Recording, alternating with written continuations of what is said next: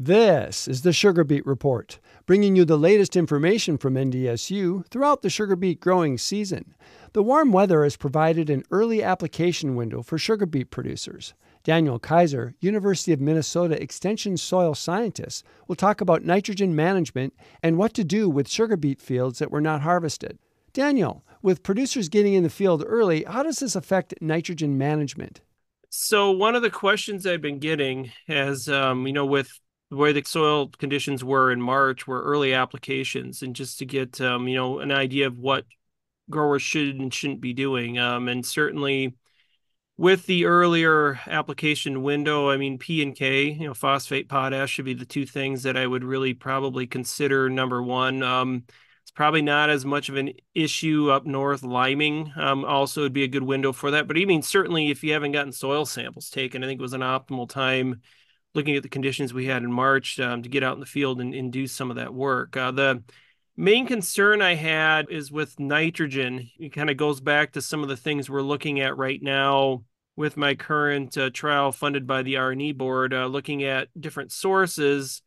Specifically, urea is the one that, is kind of cautioning some growers. It'd probably be the last thing with these early application windows that I would do, just because with urea, you need to incorporate it to stave off some of the ammonia volatility that product can have. And that was one of the concerns I had, is if we couldn't really get into getting the material incorporated, that we could have some of that being subject to loss. It's one of the things I guess I would just really recommend delaying more than anything, if that could be done. With anhydrous, we know that window is pretty wide. So early anhydrous applications, you're looking at March. One of the questions I've been getting, a few people have been inhibitors. Would you look at, with earlier application windows, any nitrification inhibitors?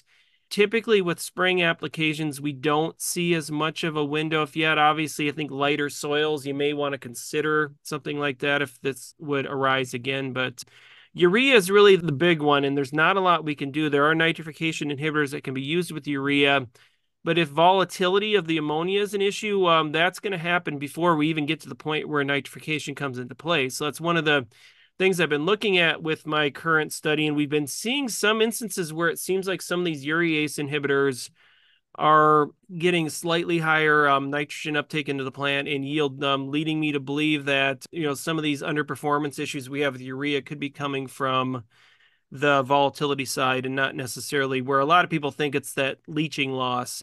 So there's just some things to consider, and that's one of the things when it comes to your nitrogen source, is that ammonium sources like MAP, DAP, AMS don't have the volatility. Anhydrous, if it's properly injected, shouldn't have much of an issue.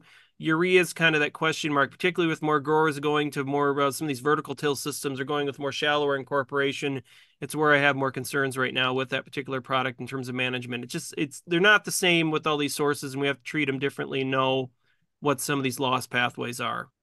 Last year there were unharvested beets. What should producers do with those fields? Well, certainly in the valley, that's been one of the questions, because there's more acreage left up there.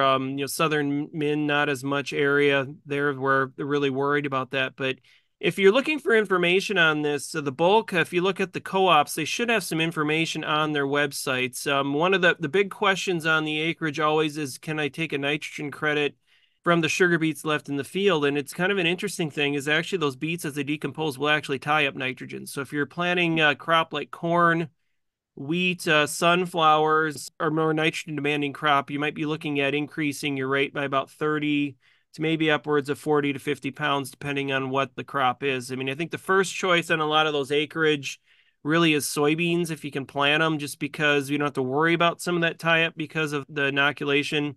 Edibles, too, could be an issue, but you don't normally recommend some of this. And so looking at a lot of the information, I would just look into that, because again, the co-ops have some pretty good information regarding this, because this isn't the first time this has happened.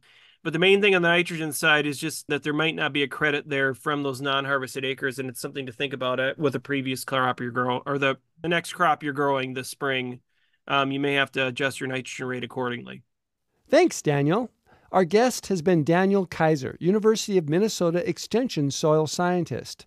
This has been the Sugarbeet Report, bringing you the latest information from NDSU throughout the sugar beet growing season.